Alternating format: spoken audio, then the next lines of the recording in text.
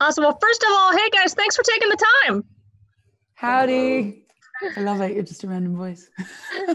I know I actually have the Office Space cubicle from Office Space in my background, but it doesn't work with this software, so I'm just a disembodied voice now.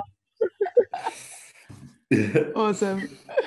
So I love to start my interviews at the beginning. Tell me what it was about this particular project or these particular characters that hooked you, and you guys said, yeah, this is worth our time to do this. Go, Lily. No, you go first. It's not 4:30 in the morning where you are. Yeah, it's 4:30 in the morning right now, where we are. Well, I guess these stories of survival and resilience. They certainly attract me. I don't like jobs where I have to cry. So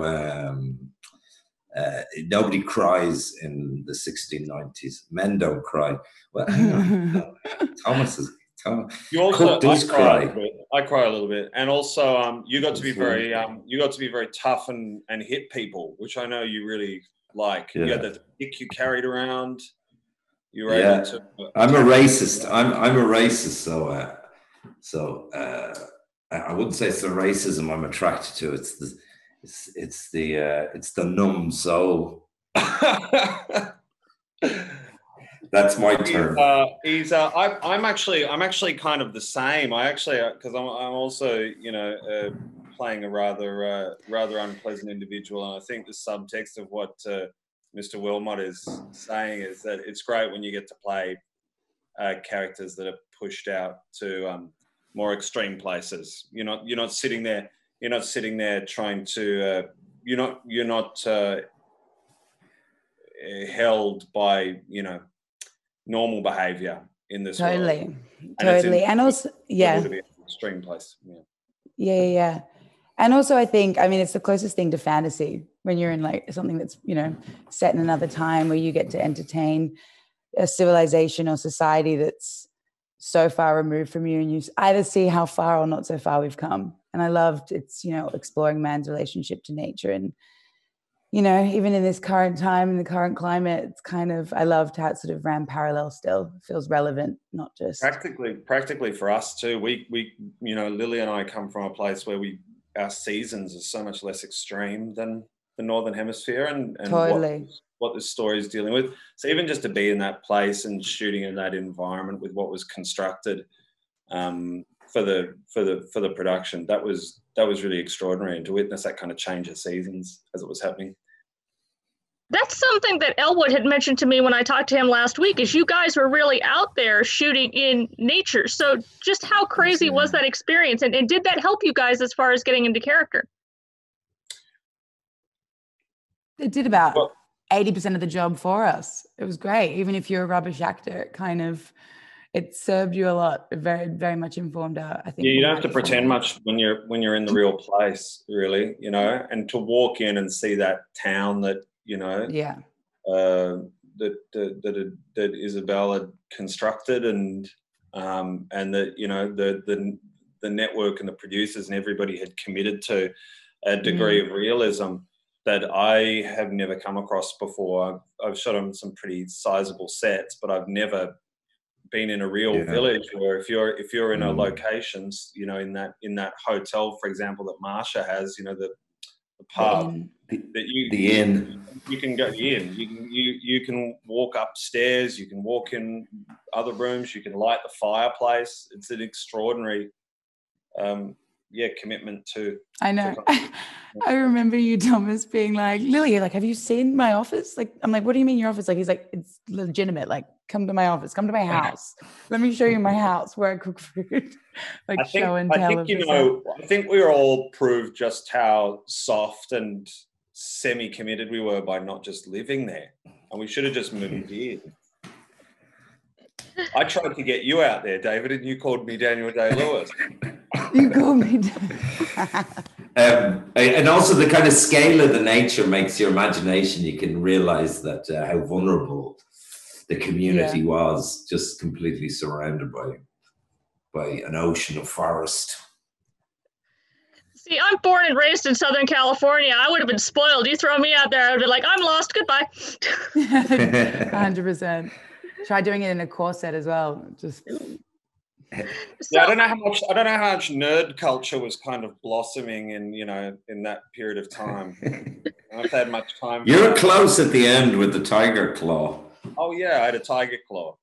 We're kind of nerdy. So I don't want to give too much away, but I do want to make sure I draw attention to the stuff that you guys really love. Did you have particular aspects or particular moments that you guys were like, this is super cool and we can't wait until the audience gets to see it? I think I was there's a lot of stuff. Go ahead. Go on, Tom. Tom. Go ahead. Well, I was kind of like that about Warwick. Every time I was in Warwick, I kind of felt that. I just kind of felt this is amazing, you know. That's me.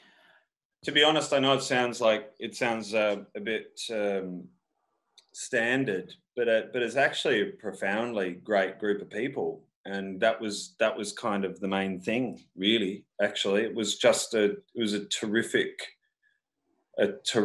group to get up and work with every day, and some profoundly talented people, and actually extremely, like, you were all professionals and you're working in a professional environment, and everybody actually came at their jobs and their approach to their work very differently, and it was just a fascinating thing to be around and engage with, almost to an individual. The characters are very archetypal, and the people are too in some ways, so it was really interesting.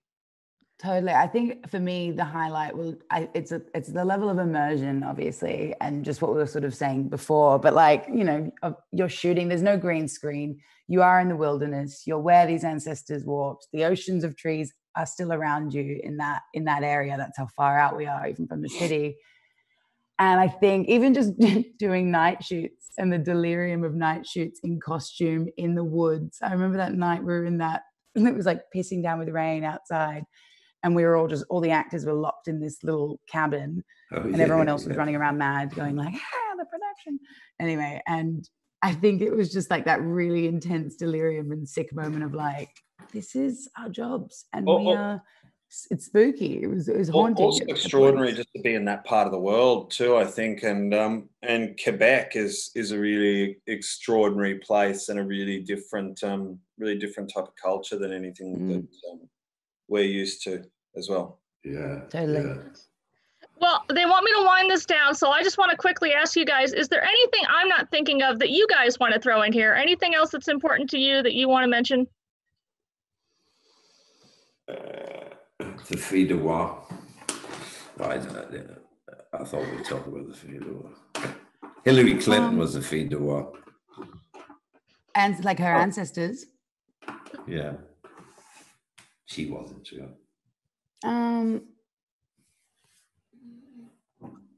I don't know, that maybe the show, it's